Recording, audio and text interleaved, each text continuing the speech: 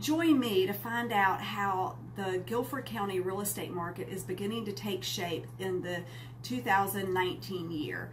Now that we've finished 2 months, let's take a look at how things are beginning to shape up. If you followed me in January, you know that there were 877 homes on the market, and there were 291 homes that were under contract in January. We have seen an increase in our market activity in the month of February. We had market inventory that increased to 1,176 homes on the market, and we had 566 homes go under contract. So we're seeing the market pick up a little bit. We're hopeful that that's going to continue forward as we near the spring market. But again, we're not out of the winter season yet, so we'll have to just stay tuned because our market has slowed down a little bit, as you know, at the end of the fourth quarter, and we're hoping to see that pick back up. Again, the lower the price point, those homes that are under $250,000, that's the most active market segment that we have.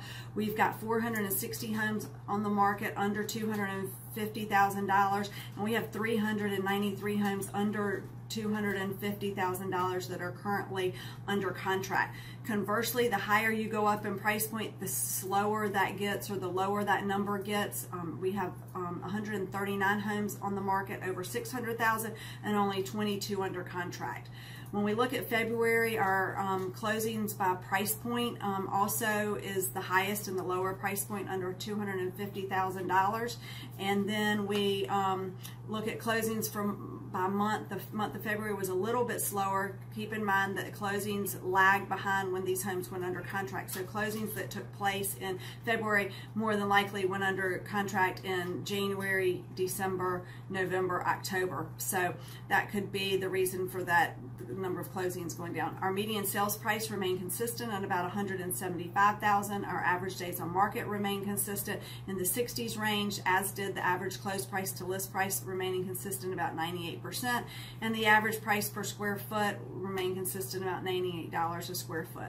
Then my favorite market indicator is absorption rate. Again, those homes priced under $250,000, we've got less than 1 month supply of inventory, or I should say specifically 1.2 month supply of inventory, and then we jump up to the $600,000 price point, and we've got 11 months of inventory on the market, and those price points in between stair step down to 8 months and 3 months respectively. To find out how this information affects your particular real estate needs or your particular home, please don't hesitate to reach out and ask me. We're happy to equate this to your particular situation.